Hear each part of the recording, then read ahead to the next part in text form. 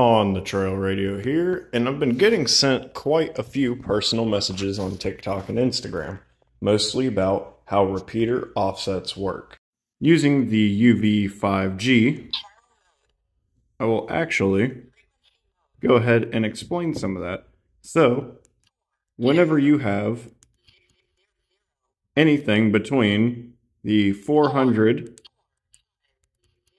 in this range, it's always going to be a +5 on your offset. So in other terms, you are going to want a frequency direction of positive and an offset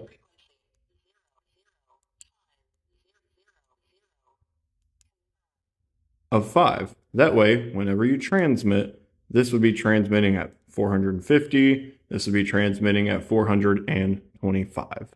This trend also follows if you're using GMRS repeaters. So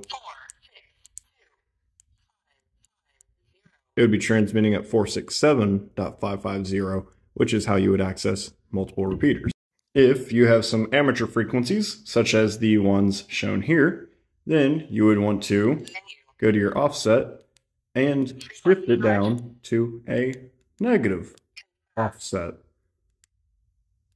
And you would change the offset from 5 to 0.6 megahertz.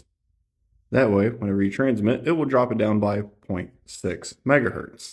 Or if you go higher up in megahertz, then more likely it's going to be still a 0.6 offset, but you're going to want to change that frequency direction back to positive, so it jumps up a little bit as it gets closer to the 148 limit.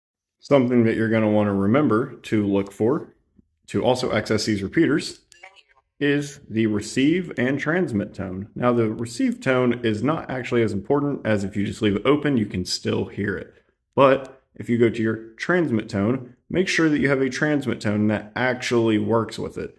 Usually in amateur repeaters, the transmit tone would generally be 123. That is generally what the most consistent tone is. And of course, you could always look it up online if they do have a different tone. GMRS is more prone to having multiple tones since it's a little bit more accessible.